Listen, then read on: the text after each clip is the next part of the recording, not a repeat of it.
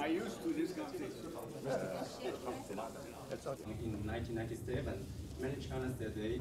我想我首先要非常谢谢这个ENSO 的部长亲自来接我啊。那么我想我们中华民国跟南非的关系一向是非常友好的。For consulates in Hong Kong of those who. It will be to the great benefit of our country, not only from the point of view of the economic aspect of it, but we're hoping that this visit will be able to create jobs.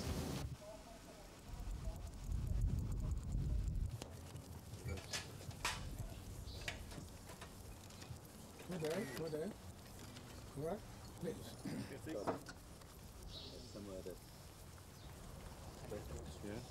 It would be a man who has no morality, who can go to a country like the Republic of China, and as a liberation movement which had been banned for more than 30 years, and whose financial position has been destroyed by the apartheid regime, for us to go to that country, as we went to many other countries, and to say we want resources, we want so much from you, and they respond.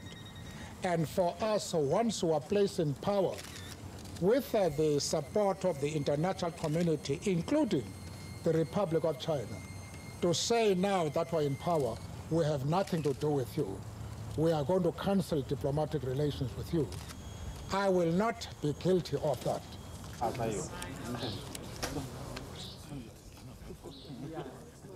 He assured us the relationship between South Africa and Republic of China is firm. He will support us whatever we are doing. So, Mr. President, you have our great respect and admiration. Okay. What is the